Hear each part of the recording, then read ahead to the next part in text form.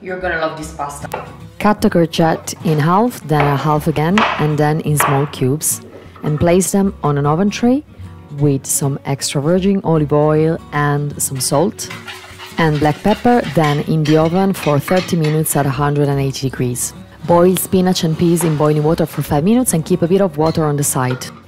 Then process them together with the courgette, with the oil of the courgette too, the bit of water, and then add cream, salt, and process to a cream. And then simply use it with your favorite pasta. Enjoy!